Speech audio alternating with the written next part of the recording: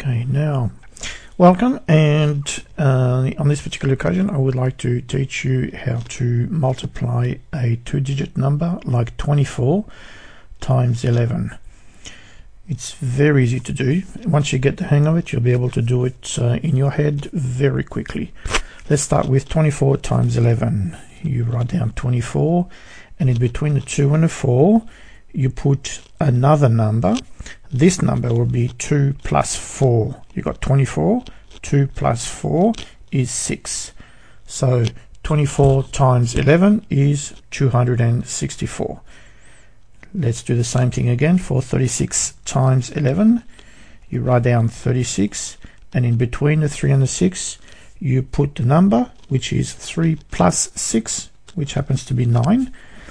And so 36 times 11 is 396. 71 times 11, same thing, write down 71, and in between the 7 and 1 you put 7 plus 1, which happens to be 8. And so 71 times 11 is 781. Okay, very easy, of course, when you know how.